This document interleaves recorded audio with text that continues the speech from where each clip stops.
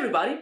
Today I'm going to tell you about this little game here, Age of War.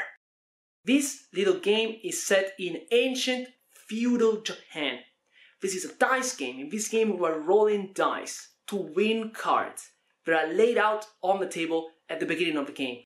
Who gets most of the cards is going to be the winner of the game. It's a very simple game, but despite its simplicity, this game is really a lot of fun. This is Age of War.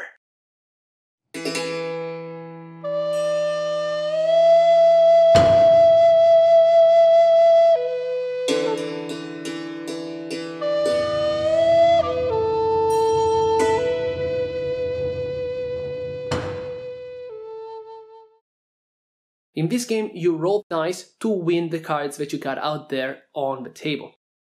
Then once your turn is over, you're gonna pass the dice to the next player, and the next player is going to roll the dice and is going to do the same. So you keep playing until all the cards have been taken. Every one of these cards gives the player who owns it a certain amount of points. You're gonna tally up your points. If you got more points than the other players, you are the winner of the game.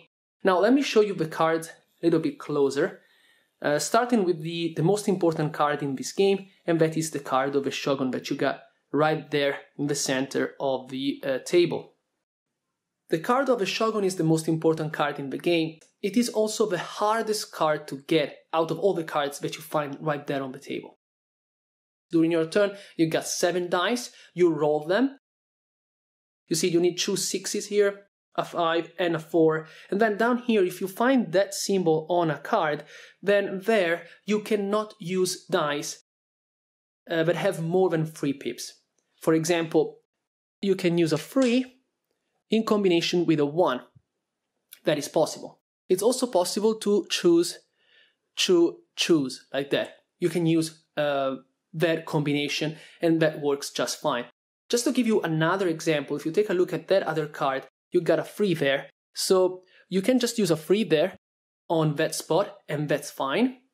Or you can combine a 1 with a 2, and that is also possible, okay? I hope you got that. It's pretty simple. So once you have placed all the dice here to cover up the spaces, you can claim that card from the table, and it becomes yours. This card, you see, gives 8 points. Now, the card of the Shogun is a pretty special card because this card cannot be stolen by other players during the course of a game. It is possible in this game to steal cards that have already been taken from the table by other players. If you take a look, for example, here at these other 2 cards, you see that symbol up there in the left corner of the card, that is a 6. You find that symbol on all the other cards in this game, with the only exception of a card of a shogun that we saw before. If, for example, this card has already been taken by another player and you want to steal it, all you have to do is place the right dice here on this card and add a 6. You add a 6 there, and that's all you have to do to steal a card from another player. So even if you claim a card from the table, that is not a guarantee that the card will always be yours. The other players can try to steal it during their turn, alright? There's only one way to protect your cards from being stolen by other players, and that is by completing sets of cards. You see these 2 cards here, they form part of the same set. Here we've got 2 Japanese deities. We've got Fujin, the god of wind, and Raijin, the god of thunder. If you collect these 2 cards and you possess these 2 cards, then you can complete this set. At that point, other players cannot steal one of these 2 cards from you. Then you see this number that you find right here in the brackets. If you own these 2 cards, then at the end of the game, you're gonna score the number of points that is indicated right there in the brackets. So instead of getting 7 points, you will be getting 8 points. That 1 extra point doesn't sound like a lot, like a great deal. It actually is. That 1 extra bonus point can really mean the difference between losing and winning in this game. Now let's take a look at all the sets of cards that we got in this game. Right here we've got a very nice set dedicated to the ukiyo-e movement, which was an artistic movement that existed in Japan centuries ago. These are the three main artists that contributed to this artistic movement.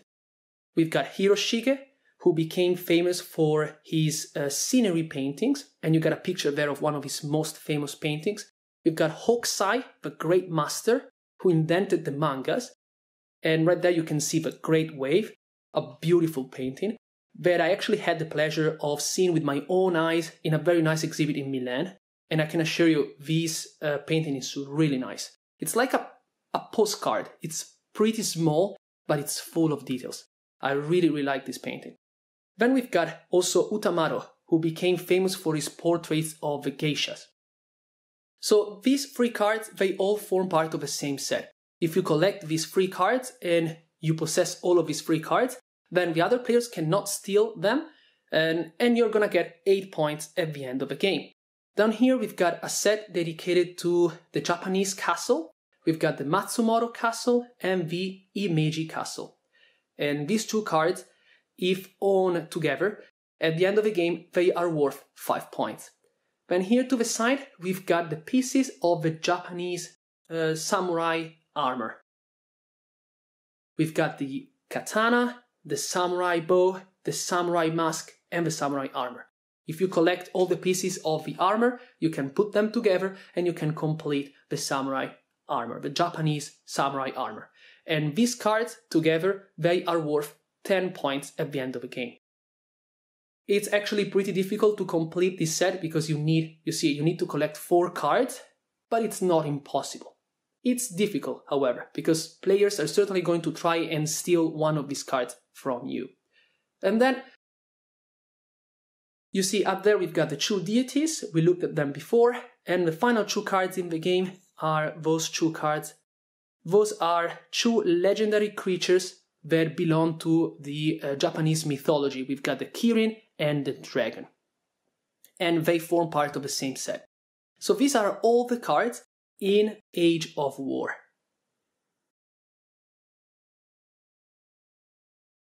You have taken a look at the cards. You can recreate these cards with Photoshop. You can print this game yourself and you can play the game without having to purchase this game, because this game is actually pretty costly. It's pretty expensive, especially if you get it brand new from a store. You can look for this game secondhand. That may be a viable option and a good idea, but I just didn't care about it. I just went right ahead and I created my own version of this game using Photoshop.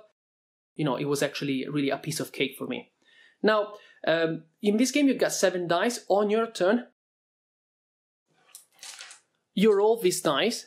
I like to roll these dice inside this ball, this metal ball, just like you do in a game called Chinchiro. It's an ancient Japanese dice game. I don't know if you've ever played it. You try to roll the dice inside the metal ball without having any die leave the ball. Okay, so you have to be a little bit careful there when you roll the dice. This is an extra rule that I've added to the game that you don't really get in the original game. So I roll the dice here inside this ball, and believe me, sometimes it happens that these dice actually roll out of the ball. That can actually happen, and it's really frustrating when it happens, because following my rules, if that happens, the dice that get out of the ball are lost. Now you take a look here at the dice that you have rolled, and what you have to do is basically take these dice and place them on the card. So for example, let's try and complete the card of a Shogun right there. That is the most difficult card to get here in this game. You see right here you need 2 6s, a 5, a 4, and then here you need to put together a number of dice to be able to get up to 4. But you can use only dice with 3 pips, 2 pips, and 1 pip here on this spot. So if you take a look here at what we've got 2 6s right there. So boom. And that is done. Let's take a look at what we got here. We got a 5. So we take the 5, we place it right there. Now we need a 4 and another 4. Like I said before, we cannot use a 4 to cover this spot, but you see we've got a 3 and a 1. Okay, so we can place the 3 here and the 1. Now we're just missing the 4, and we've got 2 6s here. So what we can do, we can remove one of the 6s, all right? this die is removed, and we can roll one more time. Let's see if we get striking lucky. So we roll the die, and oh, you're not gonna believe this. It's actually 4. Just completed the card of the Shogun. I placed the 4 right there, and now the card is complete. The dice now get removed, and this card is now mine, and it is worth 8 points. This is the card of the Shogun. This card is extremely difficult to complete, and we just did it right here. I mean, I cannot believe it. Sometimes it can happen that the game can drag on a little longer than usual, because this card in particular is extremely difficult. It is extremely tough. You need to be really lucky to get this card. We nailed it at the first attempt. That is quite surreal. Alright, so this was my review for Age of War. Now I leave you to my final thoughts. Age of War is a very nice little game. I really like this game here because I've played it hundreds of times. This game is just so convenient. It is so handy. It comes in handy on so many occasions. When you just have about like 15 to 20 minutes, you want to play a game, you want to have fun, then this is a very good option. I really like this game here. This game is simple, it's fast, it's easy. You don't have to spend time explaining the rules, you can play the game right away. And in this game you're just rolling dice. So all you're going to do is just cross your fingers and hope that you are the luckiest player around. And you know, when you lose, you don't feel too bad because you know that it was just bad luck. This is a filler game, and filler games are supposed to keep you company for just 15 to 20 minutes. They're not supposed to be complex, complicated, they don't come with a ton of rules. And this is not the only filler game that I own in my collection. I also have this game here. This is Tides of Time. This is a card game. And another card game, this is Terrible Monster. You see, these 3 games here, they're all filler games. They are small, but they come with a huge price tag. These games here cost a lot of money. And this is the only problem that I've got with these games here. They just cost a lot of money. They cost too much. They're too expensive. Every one of these 3 little games here costs almost 20 euros retail price. And that price is insane. I mean, 20 euros for just a few cards? Are you crazy? That doesn't make any sense. This is why I decided to create my own copy of these games. And you see here, for Age of War, I just needed a bunch of dice that I got from a Chinese store for 50 cents. And then I printed the cards with my own printer. And I was able to play this game for less than €1. You can do the same. I showed you all the cards. You can print the cards and you can play this game. And you can also do that for the other 2 games that I mentioned before, because I made a video also for those 2 games. And you can play these filler games basically for free instead of purchasing them, because they just cost too much money, in my opinion. So this is Age of War. Very nice little game, a very enjoyable filler game that I like to play a lot. I've played this game hundreds of times already, and it's always a lot of fun. I'm gonna give this game a very good grade, 8 out of 10. I think this game really deserves it. So this is Age of War. Thank you for watching, and I'll see you in the next review. Oh, and I almost forgot. If you want to play another game that is just like Age of War, but that is a lot more difficult and a lot more complex, then I recommend you check out this other game here. Elder Sign by Fantasy Flight Games. This is a very nice game. Soon I'm going to make a review for this game also here on my channel, so don't miss that other video. This game here is basically just like Age of War, but in a bigger box and with more components. So I guess this is everything, everybody. Thank you for watching this review, and have a good day. Bye bye. Sayonara. Wata.